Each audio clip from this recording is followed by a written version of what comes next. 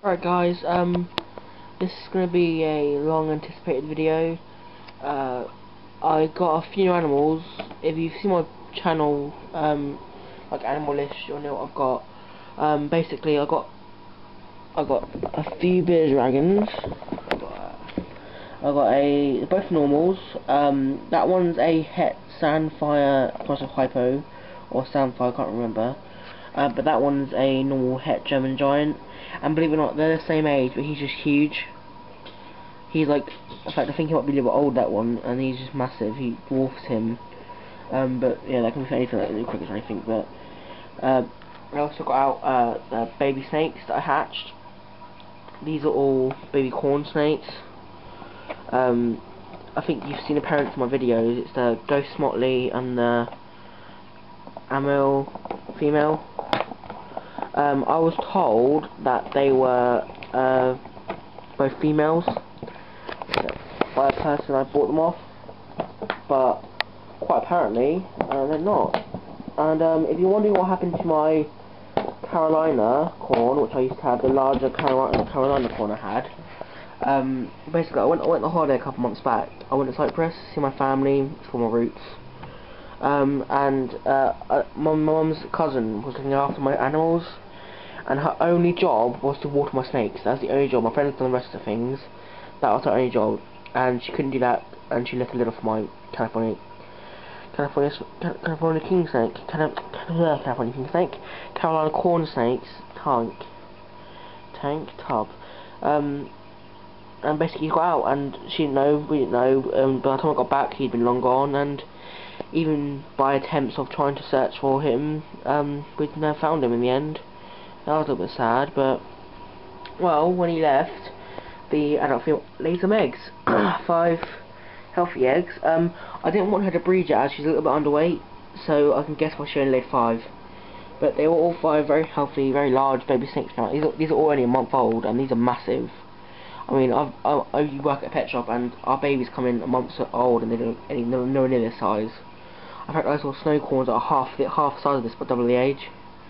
It's stupid, but yeah, I got 2 normals, 2 little Carolinas, like this little guy here, which I've got stunning colours, but because this camera's not focusing, you can't see any of them. You can see the black and orange. They have no sense of safety whatsoever. They will dart, and then look, he's trying to go down bedside, but they have no sense of safety, and it's really worrying, because that's where I'm holding him. He just like jumps up my hand, and they don't stay still for a second. So yeah, there's issues with that. But yeah, I got 2 normals. Get in. 2 normals, and I got 3 anaries.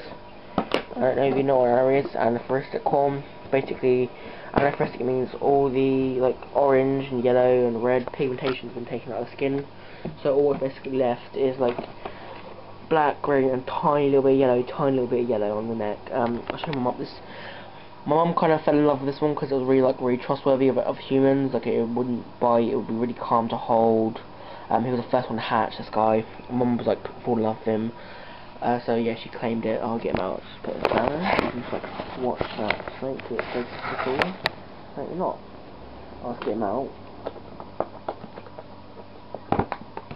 Yeah, I got this guy's in these basically mum and dad own a sandwich shop in Havant Town Centre, the posh part of Havant. It used to be the Cooks, now we're going to change it to like Eddins. Anyway, I've got these like they're usually like standard boxes, but these guys were in cricket tubs, and I thought they were getting a bit big for cricket tubs. But come the reptile show, I hope you're going to buy some small breeding tubs. But I'll be buying quite a few, like about 20 or 30, because I'm going to start building racks soon, because as you can see, my snake breeding is starting to kick up a little bit. So yeah, it's useful.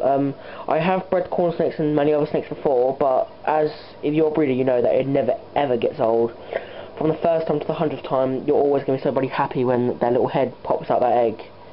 And I'll put some pictures up after this on the video, like a little slideshow of pictures where I've got some pictures of them just like popping out the egg, and me like holding them outside the egg, and they are just lovely. I was very careful not to let them bite me, because as you know, baby corn snakes have got really soft teeth when they hatch, and if they bite something and it gets caught, then it can damage their teeth for life. which means that they won't feed properly. They'll have issues of closing their mouth, which can cause infections, and it's really not good, not a good thing at all. So don't worry, I was extremely careful when I was getting them out of the eggs. One of them, I think it was one of the anaries that got stuck in the egg. Basically it turned around and it couldn't find its way out. So I had to get my little nail clipping scissors, and I had to pick open a massive hole, and he just came flying out. I think it was this one here actually. Yeah, this one here. This little guy was the one that's got stuck in the egg. Yeah, he was born like a whole day later because of that little scenario. Basically, only 2 of them have actually eaten since being born. The mum's one has eaten twice, and this normal here has eaten 3 times. I am trying to give them like half-cut pinkies, but I think it's because they were in such small spaces like cricket tubs. Hopefully, the other 3 are 2 animals in the normal. Hopefully, they'll eat eventually. Another one's been taxed by my sister's boyfriend as well. He wants this little, just normal. I was a bit surprised they wouldn't want an anery, because the aneries are awesome, but yeah, the aneries are all Hetford Ghost Motley. If you know that basically like a ghost is like a negative version of an anery. Aneries are like black and grey, and ghosts are like yellow and grey. So it's just like same sort of thing, but just opposite colours. I forgot a name for it. I think I've got them. I think it's melanome. They're opposite for. I don't know. Anyway, I'll get the beardies out. This is the beardies. They're technically a bit cleaned. They've only been here about a week now, and they've just crapped everywhere. So I want to get my little sand scooper and go through that. I'll get the little one out first. Come here, little guy. Come on, come on, come on. Oh, they are lovely little things. Get them light. They are lovely little things. They're really calm, really good feeders. This guy is not as light as I hoped him to be. The other one's really light and like really bright and light, but I was really hoping for him to be a little bit lighter. But he's still staying quite grey. He's not going to the UV too much. I don't like that. I think I need to get him more to the UV because he's more or less sitting down here in this little corner. Or I might change him to a power sand, because that way they can get the UV and like heat all in one. But they are enough expensive. And I'll show you my big in one. He's huge. Yeah, here's the other one, and yeah, he's pretty massive. I think you can tell he's bigger than my hand from tail to head. He's massive.